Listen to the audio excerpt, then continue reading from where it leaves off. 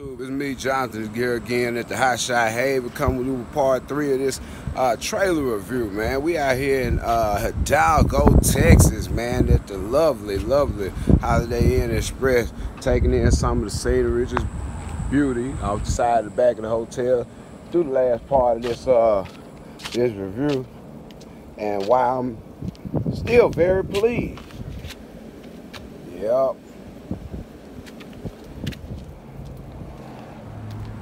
Got a little something on here, you guys. Pretty old sweeper. Doesn't work the best, but hey, somebody wanted it. I don't know if they're gonna refurbish it and put it back in action or what. But yeah, let's get back to this trailer, man. Nova on the Pride, you see it. Ram. Alright. I like this coupler. It's very large. I'm not sure the exact diameter of it. It does have a through pin, which I really like. Through pin. Oh, never leave home without it, you guys. Sometimes you have to unhook, go places, never leave home without that. 12-inch I-beam. A lot of traders use a 10-inch I-beam. This is a 12. And for those that use a 12, we're gonna go and just talk about this part, the flange. That is a 5-inch flange. Go check your beam. Go check your beam. I know my other trailer didn't have a 5-inch flange on it. A little more weight. I think it's worth it. Gusseted.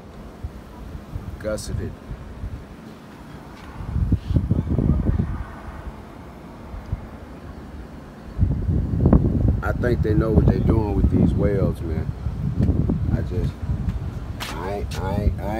I'm not a welder, but I know they say stack of dimes. That's pretty good. Oh yeah, came with the trailer, fire extinguisher, and triangles. Yeah. So you pull out, you're legal. This is innovative. Excuse the toolbox, because I just threw the stuff back in here. But this, never saw that before on a trailer, but I know I'm pretty sure other guys have stuff that catches, or they got hydraulics that they have to force down and have a handful where you can just pick up and bump it, drop it. And yes, it is that. I'm gonna drop a couple pictures right there.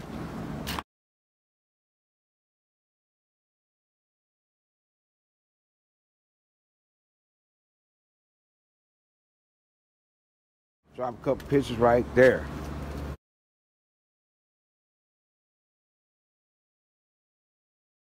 Some loads that were moved on yesterday. We were part of a contract job to move a warehouse, you guys. And this trailer performed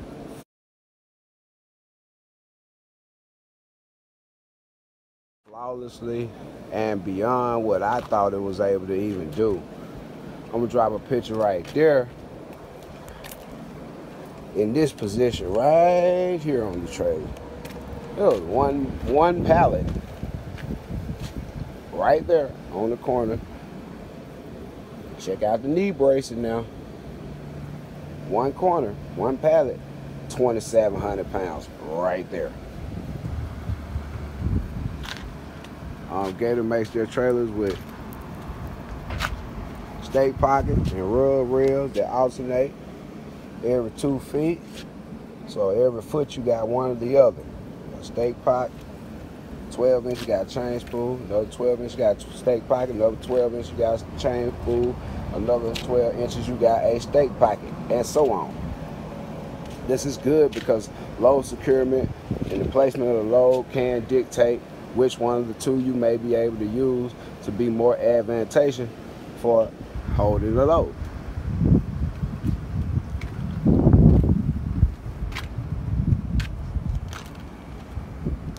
Once again, 17.5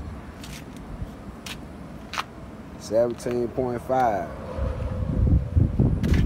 And this is something no one really talks about, but these wheels are hub centric, which means the lug nuts are only responsible, and huge lug nuts they are. I think they're 1.1/8. These huge lug nuts are only responsible for holding the tire on the trailer. They do not, I repeat, they do not support the weight of the load as your average wheel would be mounted with the lugs supporting the weight. That's why the lug is made the acorn shape, so it'll fit in the hole, take up the gap, and support the weight on the lugs. This is very critical. There's nothing wrong with that. I have 7K axles that do that, and they do that without a problem, but you have to be aware that certain times lug nuts loosen. You must check them. Well, you got to check them here, but one thing about it, the weight is not on that lug. The weight is on the hub. That's why that wheel rides the hub. If there's a gap in between the wheel hub and the actual center bore of the wheel, it is not a hub-centric wheel. Therefore, the lugs will be carrying the weight. In this case, the hub itself, which has the bearing and everything that is meant to carry it, has a solid connection with the hub. So all the weight is concentrated, as it should be, off the lug nuts and on the hub. I'm going to explain this. All right, that's a piece of timber. I carry it with me for stuff like this. Now, a good question would be, why didn't you just lower it to the deck and strap it down? It would have been secure. This is true. But if you see, this is a sweeper.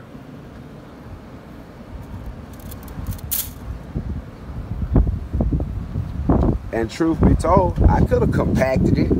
I could have sat it down on the deck, pressed the hydraulics down, then got 2 straps, as I did, and go across the top of it, and squeezed it down. It would have been secure. But one, I don't want to risk damaging the sweeper. I don't want to just damage the bristles, because some of them are stainless steel, and they are, you know, what they are. They're delicate, so I'm not going to squeeze down on those and possibly deform and make a flat side on the sweeper. See, this is where it comes in, where you got to be a professional out here. You got to use your head. It's not all about strap and go. But when you think about it, what I just did right there, I made a solid point of contact between there and the deck, and I got as close as I could to the cross member of the trailer in order for it not to push down through the wood. By doing this and strapping 2 straps across the top of it, which is kind of overkill, but it keeps it from swiveling, because the thing swivels too. So, and yes, we are inside the rub rail, but yes, it swivels too. So when you do stuff like this, like I said, you got to use your head, man. This thing doesn't have suspension. You see that tire? It looks low. That tire isn't low. It's just how hard I'm squeezing it to the deck.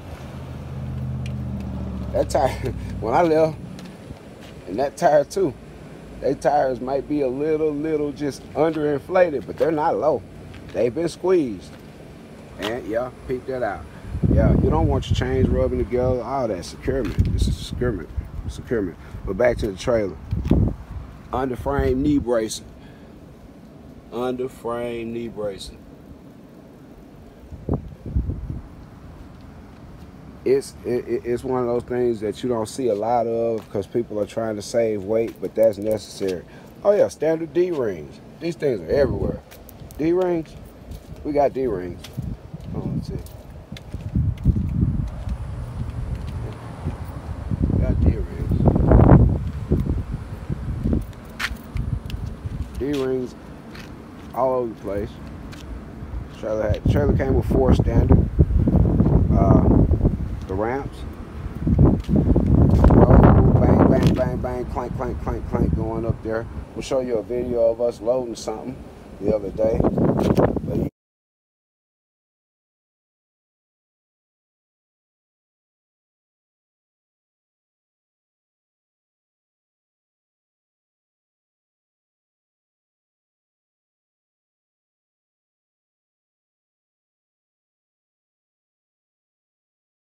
Yeah. I think that's very innovative. Let's see.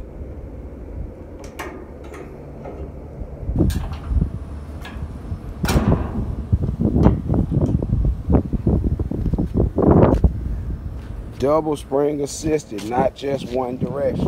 Double spring assisted. So you're not gonna wear your back out. You're not gonna nearly kill yourself. You know. Spring assisted. Double hinges. Yeah, double acting hinges. Fully welded cleats. Fully welded cleats. And these are not small. And these are not thin, y'all. They put some metal on this trailer. Fully welded, not tacked like most trailers you see, they're tacked. Even the small ones on the ramp. It's not small stuff, man. We've been loading equipment with it. Fully welded, fully welded, fully welded, no tacks. I didn't see anything on this trailer that was tack welded. Not at all. Like I say, small detail. Like I said, the safety light, spotlight, you know, signal lights, hazard lights.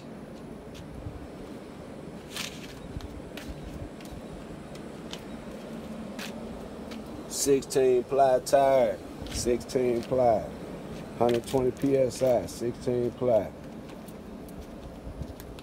Winch plate, built-in winch plate, and they were smart enough to drill the hole. They were smart enough to go ahead and put a hole for your wires to go down in your toolbox where they know you're gonna put a battery. Whoa, space age, wow. I'm just saying though, y'all. Yep. Love the wiring. Did some investigation on the wiring. I love the connectors that they use. Yep. That safety step, it is nice. It is nice, it is safe. It has 2 grab handles, you know what I'm saying? And it is nice.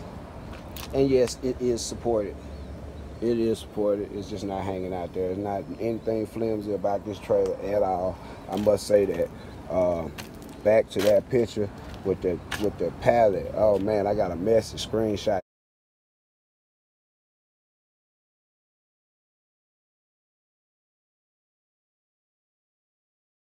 That boom.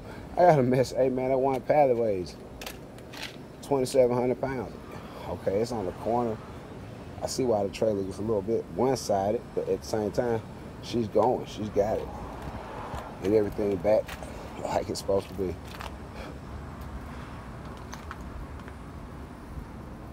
Gator.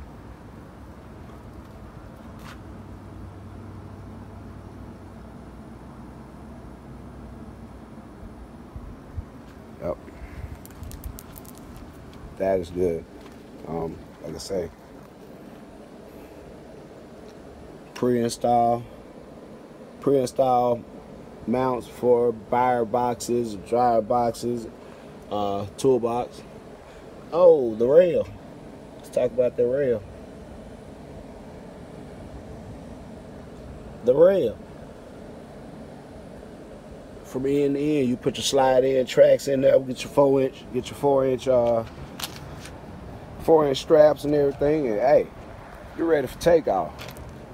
And it goes all the way down, one in between the wheels where you can have one mounted up there, and all the way to the tail. This trailer is rated. It is rated at 16,000. Just gonna find it here on the tag.